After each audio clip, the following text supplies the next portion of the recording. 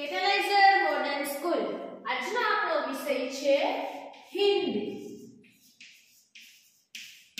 વિષયાંક છે એ.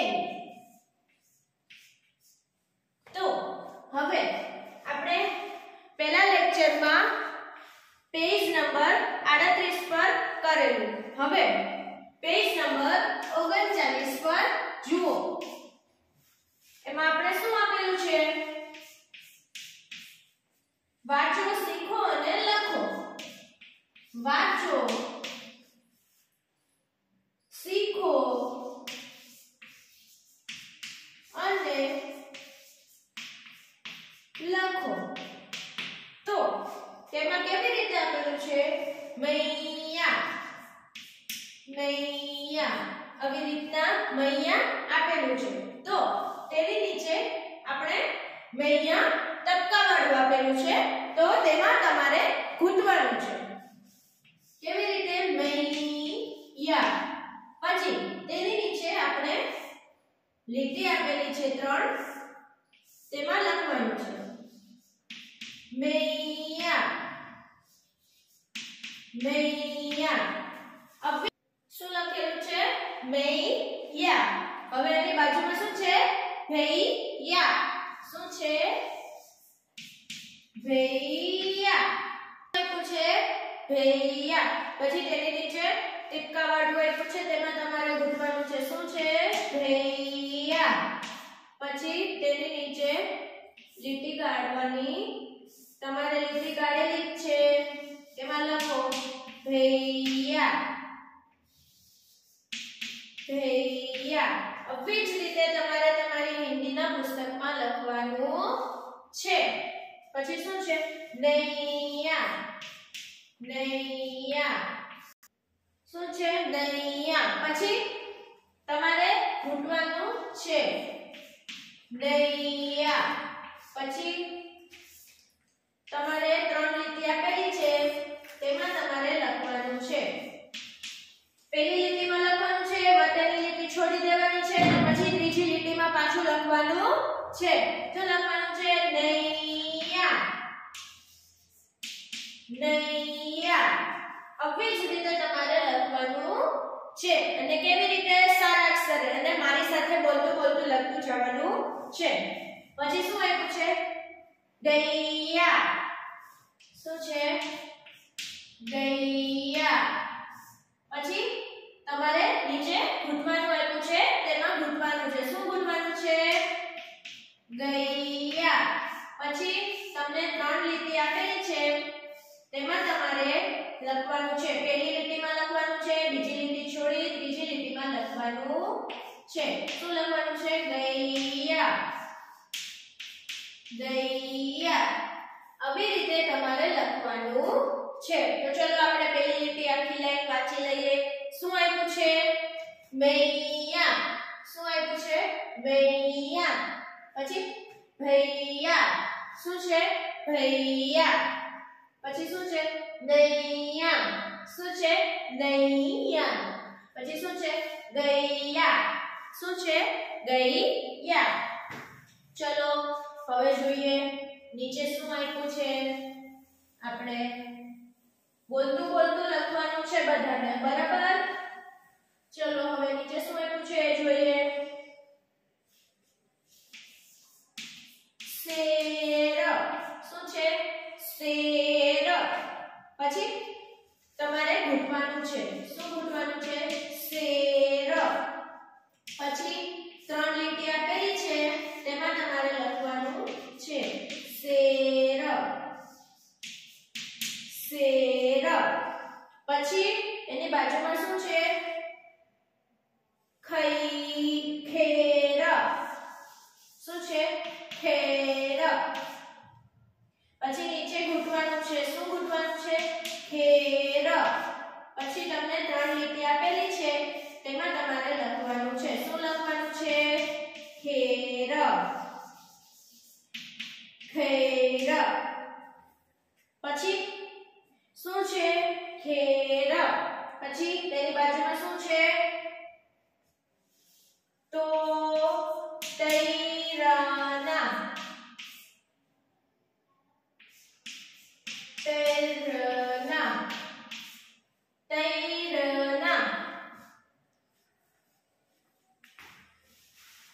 શું આપેલું છે તૈરના તમે ભૂલી લીધું પછી 3 લીટી આપેલી છે તેમાં લખવાનું છે તૈરના શું લખવાનું છે તૈરના પછી શું છે રવૈયા રવૈયા શું છે રવૈયા પછી તેની નીચે ગોઠવવાનું છે રવૈયા પછી 3 લીટી આપેલી છે તેમાં તમારે લખવાનું છે રવૈયા શું લખવાનું છે રવૈયા શું લખવાનું છે રવૈયા ચલો આપણે એકવાર બોલી લઈએ શું છે શેર પછી શું છે ખેર પછી શું છે તૈરના પછી શું છે રવૈયા બધાને આવી રીતે જ લખવાનું છે ચાલો બાળકો લખતું જવાનું છે અને બોલતું જવાનું છે સમજાઈ ગયું ચાલો પછી શું આપ્યું છે જુઓ પછી શું આપેલું છે તે જોઈએ પછી શું છે જુઓ અહીંથી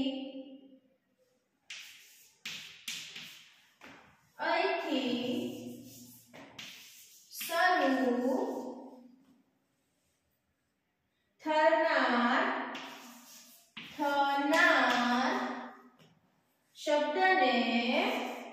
શબ્દને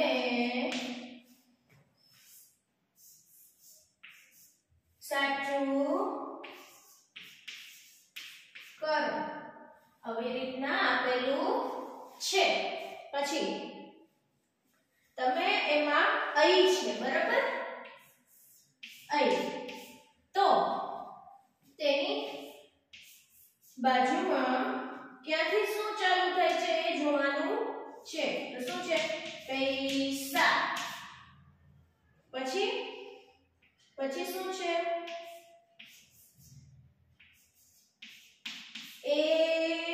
એરાવત પછી શું છે એનક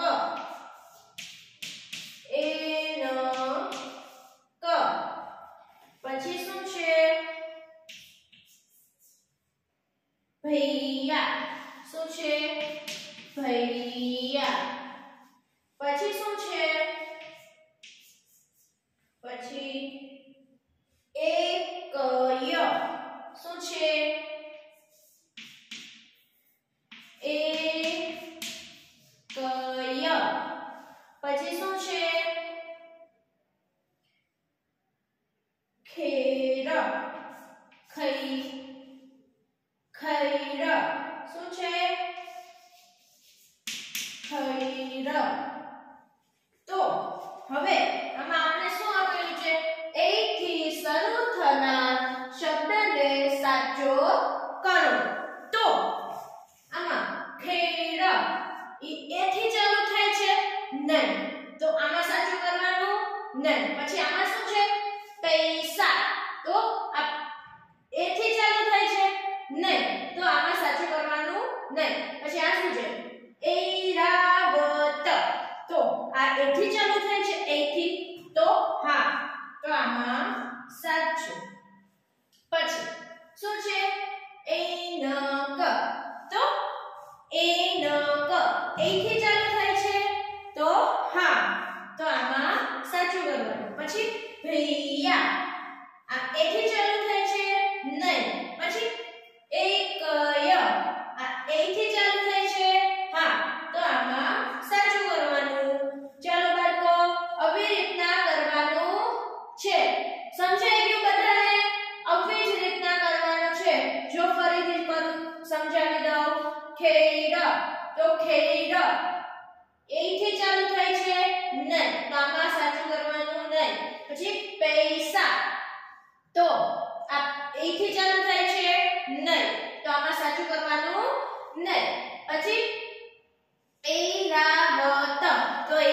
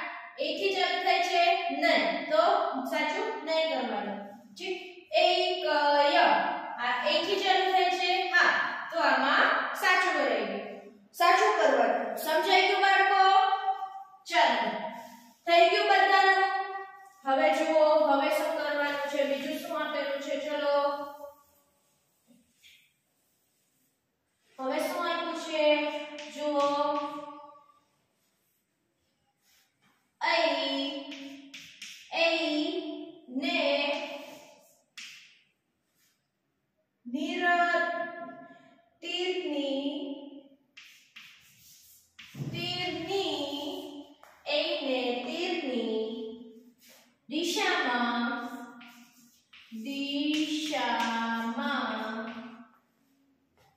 વાંચીને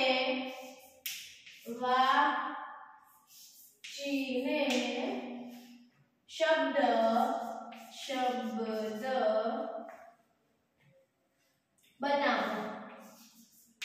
બનાવો. તો જુઓ આમાં શું આપેલું છે? a, બરાબર. તો પહેલા શું આપ્યું છે આપણે?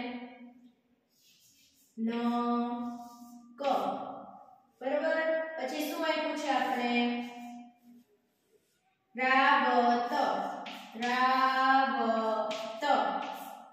પછી આપણે શું આપ્યું છે? શા. શું આપ્યું છે? સા. પછી શું આપ્યું છે આપણે? કઈ. પછી શું આપ્યું છે? લાન. શું આપ્યું છે? લાન.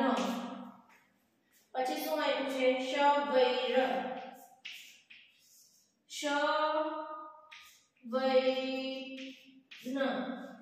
શવૈય. તો જુઓ એમાં આપણે કેવી રીતે કરવાનું છે? શું આમાં લખવાનું છે? એ ન ક. કેવી રીતે લખવાનું છે? એ ન ક. તો આમાં કેવું કરવાનું છે? જુઓ, એને તીરની દિશામાં વાંચીને શબ્દ બનાવો. તો જુઓ એ, તો એ ન ક, એસે એ ન ક. પછી એશે ઐરાવત. બધામાં એ લગાડવાનો છે. તો જુઓ બીજામાં શું લખવાનું છે? ઐરાવત.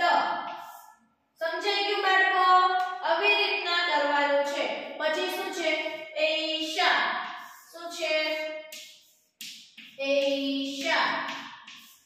પછી શું છે? એકૈય.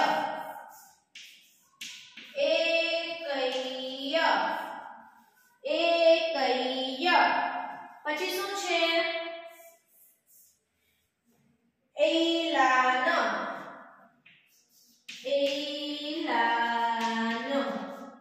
શું છે? ઐલાન. પછી શું છે?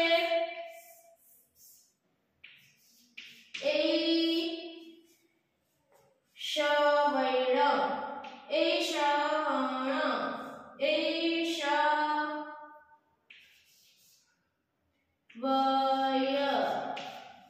આવી રીતના લખવાનું છે. સમજાઈ ગયું બાળકો બધાને? આવી રીતના બધાને લખવાનું છે. ચાલો, લખાઈ ગયું બાળકો બધાને? ચાલો, પછી શું આપ્યું છે? જુઓ, આવી જ રીતના લખવાનું છે બધાને, સારા અક્ષરે અને બોલતા. સમજાઈ ગયું બાળકો? ચાલો, પછી શું આપ્યું છે? જુઓ, ચિત્ર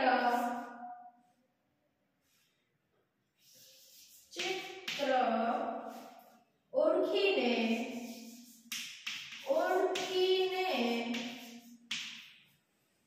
નીચે તેનું નામ લખો. તો શું આપ્યું છે? ચિત્ર ઓળખીને નીચે તેનું નામ લખો. તો જુઓ, પહેલું ચિત્ર કેવું છે? તો કે દૈનિક. શું છે? દૈનિક. શું છે? દૈનિક.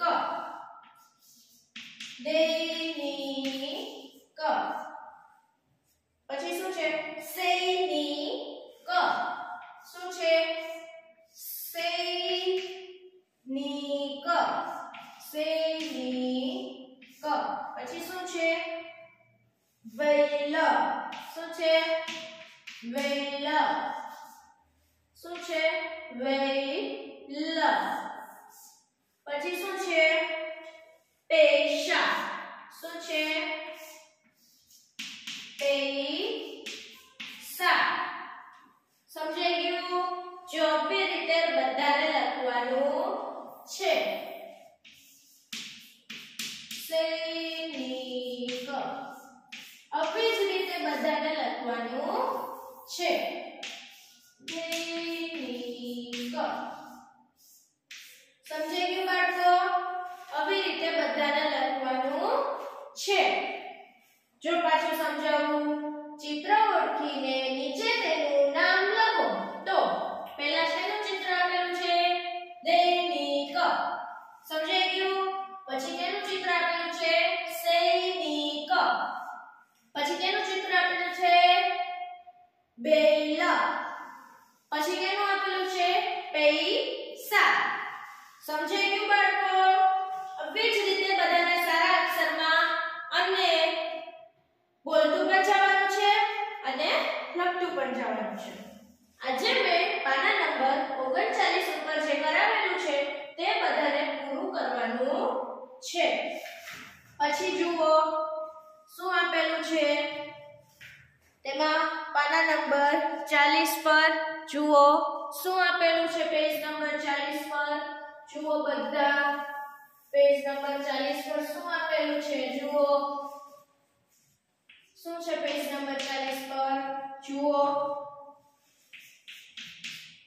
ચિત્ર ઓળખી ખાના પૂરો જુઓ તો કેવી રીતે આપેલું છે જુઓ ચિત્ર ઓળખી ખાના પૂરો તો જુઓ કેમ આપેલું છે આપણે જોઈએ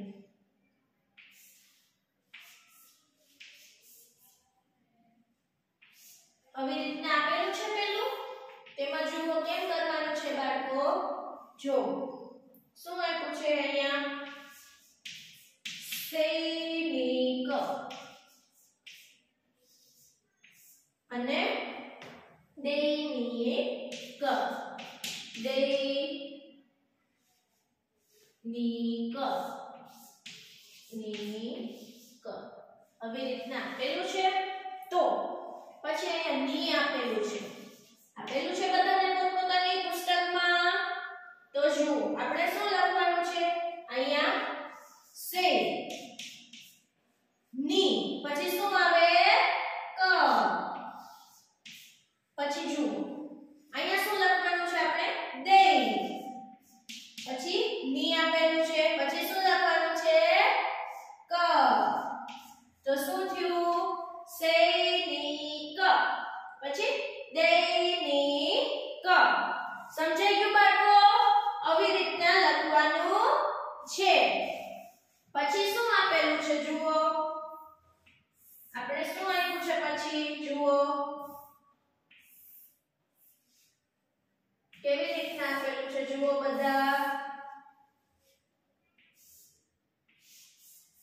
બધાને બોલતું બોલતું જ લખવાનું છે જે હું લખું છું તેમ જ લખવાનું છે અને બોલતું બોલતું લખવાનું છે બેંગન પછી શું છે મેદાન આવી રીતના આપેલું છે પછી જુઓ કેમ લખવાનું છે અહીંયા શું લખશે બેંગ બેંગ પછી અહીંયા ગ ન તો આપેલું જ છે પોતપોતાના પુસ્તકમાં તો શું થયું બેંગ ન પછી મેદાન તો શું થયું મેદાન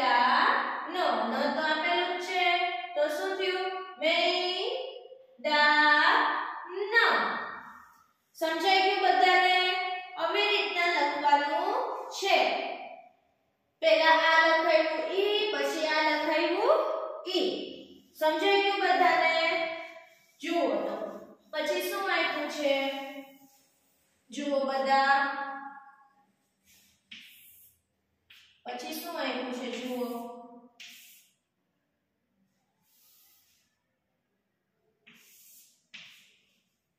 પછી બોલતું બોલતું જ લખવાનું છે હો બધાને જુઓ નૈયા પછી ગૈયા આવી રીતના આપેલું છે પછી અહીંયા યા આપેલું છે બધાને તો જુઓ આપણે કેમ લખવાનું છે અહીંયા શું લખવાનું છે નહીં નહીં